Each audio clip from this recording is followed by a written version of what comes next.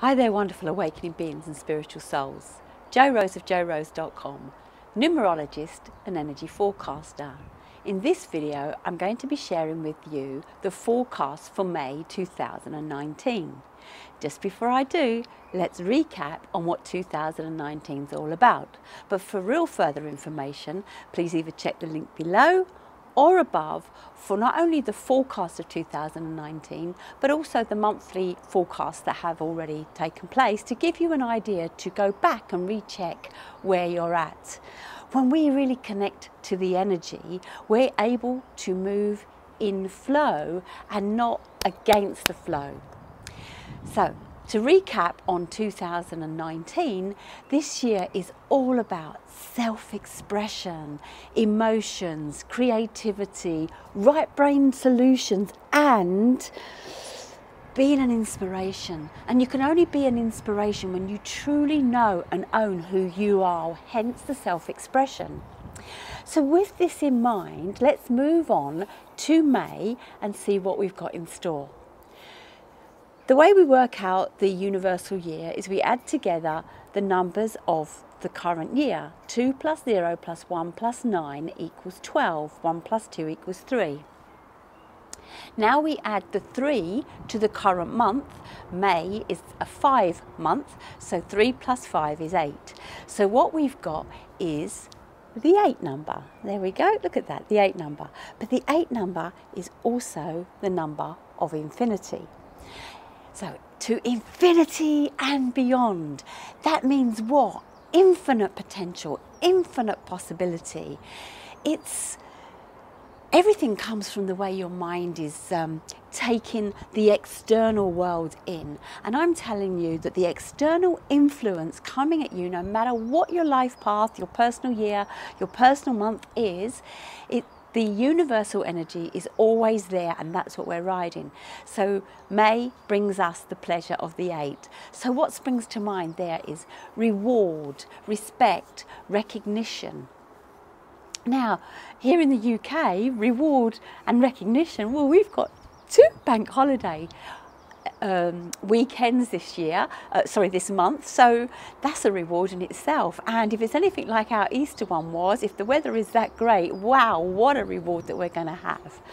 Whether or not, sunshine or not, you need to become the sunshine in your life, and I think this is a great month's energy to take this on board. So reward and recognition, what are we really looking here in this month? The 8 is classed as the harvest month, so we reap what we sow. So what have you sown in the months before?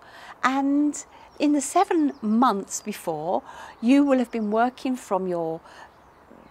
Where did we start the year off? We started the year off on a 4, so we was really laying our foundations. We were laying our roots. We moved on to the 5 energy, which was a bit more, you know, like let's shake it up and sort it out. We had the 6, which was all about family and how we were connecting with people and the community.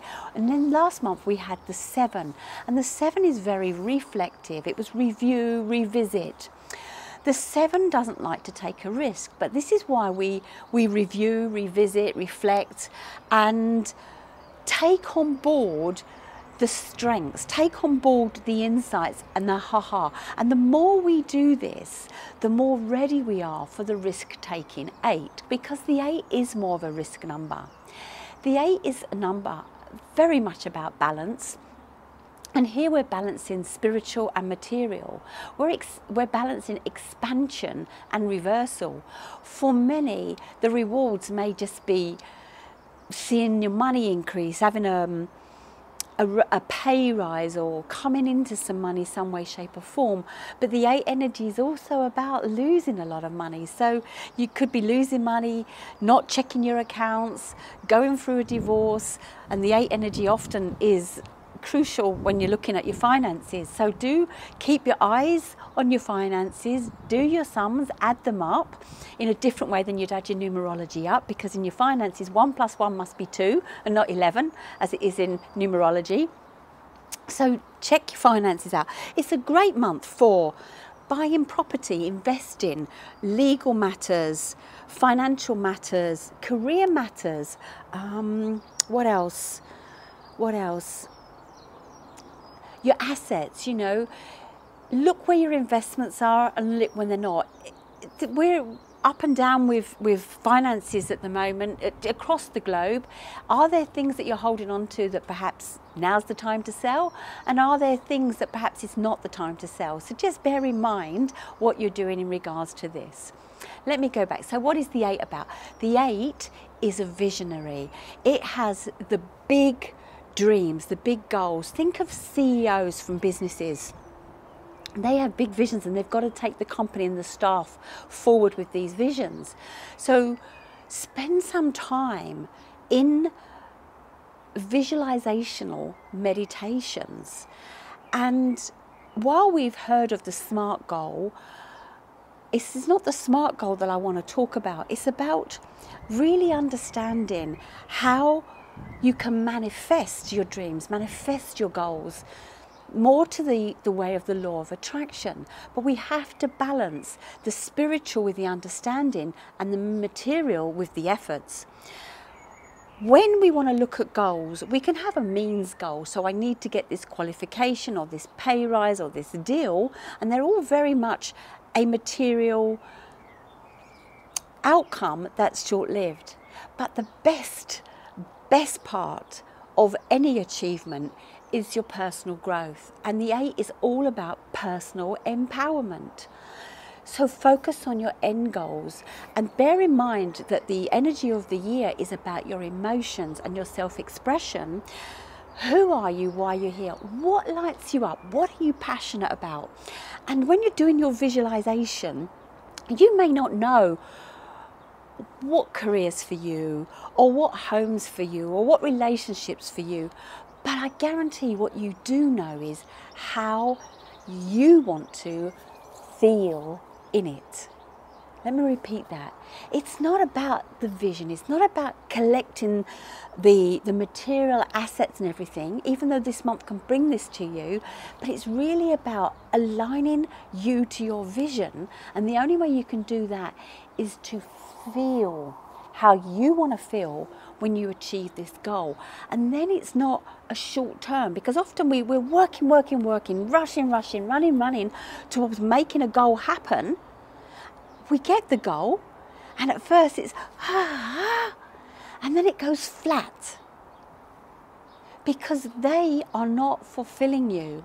When you're fulfilled, watch your weight change, watch your burdens shift. It's all about fulfillment. Can we fill ourselves up with food? Can we fill ourselves up with poor words? Can we raise ourselves up with good words? Connect with people that inspire you. You become an inspiration.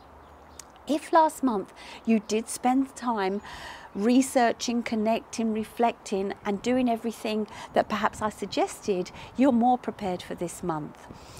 And when I say more prepared, if you were going inside, perhaps you noticed either at work, in your relationships, in your health, in your behaviours, in your practices, that perhaps something isn't serving you. And if you're anything like some people that I know, well, I've done it my whole life, why would I change?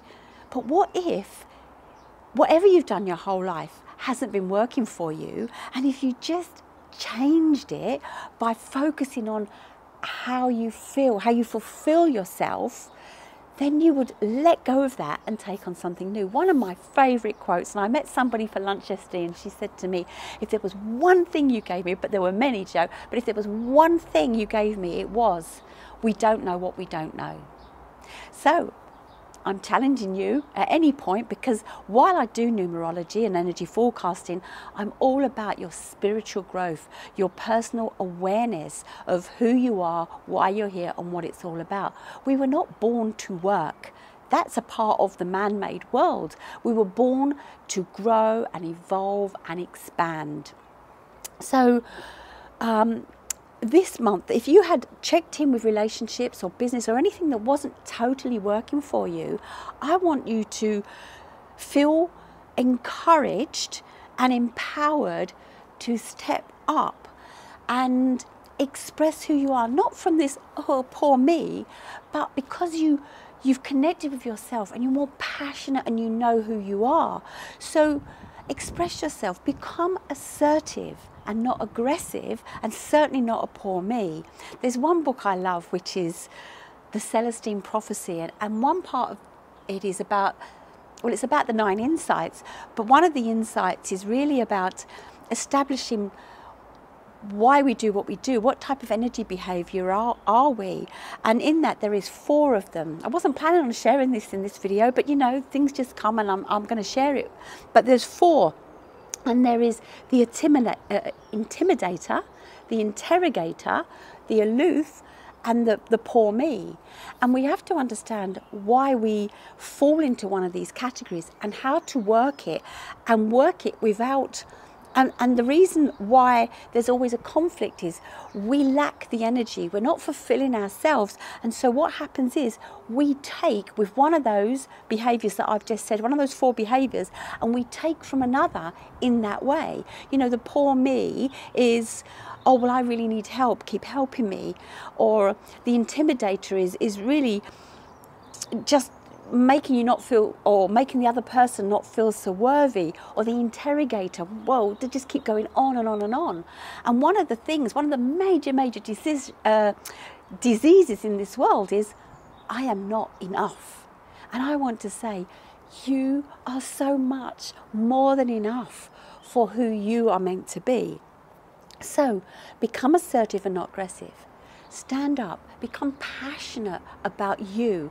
And the more you become passionate about you, the more you sparkle and shine. People start to come to you and ask you certain things. And before you know it, you're creating a business or a service or a help system for other people to come to you for. And the 8 is all about business and prosperity, so why not look at this? Now, some of the things that that could be holding us back, or some of the things that may come up, could be, yes, also fears or addictions, behaviours or habits. I know next month is really all about letting go, but just watch yourself on what you're doing and ask yourself, am I standing in my personal power, or you know, am I empowering myself, or am I disempowered right now? The 7, hopefully you got a lot out of the 7 month. I love the 7. It helps you be reflective. You know, who was it? Henry Ford said, whatever you think you can, or you think you can't, you are right. I share this because so many people say, somebody made me feel like that. Somebody made me feel like this. And I want to say, no one can make you feel anything. You have total control over you. And this is where the self-empowerment comes in. So a situation could have brought up an emotion. You need to address that emotion. This year is all about the emotions. So check in with your emotions and see, even if it's an emotion that was what would be classed as a negative, it's come up for a reason. Look at it and grow and evolve from it. Work through it. Why am I angry? Why am I agitated, frustrated, or any of those things? And possibly it's because you're allowing everybody to take your energy or drain you in some way, shape or form. The 3 energy, back to the visualization, I know I get a bit all over the place here, but the 3 energy is very creative and it's about your imagination. When you do those visualizations and you're stepping into how you feel about something, and that could even be in, how can I be more assertive? And what I love is, we're in a 2 energy, a 2 millennium, and it's more about the feminine energy. And the feminine energy is, in my mind, one of the stronger energies. You know, we think the masculine is there, but that's all testosterone, rah, rah, rah. But the feminine energy's got the compassion, the nurture, the connection, and so on. So in order to have a great millennium that's going to carry us forward to a better world, a more connected and compassionate world, is to embrace the feminine and Step in somebody else's shoes. You know, even when you're assertive, before you do this, before you want to share something, step in their shoes. See how they feel, why they may have done that, and then use some NLP, chunk up until you can find a common ground where you can work it out. It's so much about balance, this energy. What else do I want to say?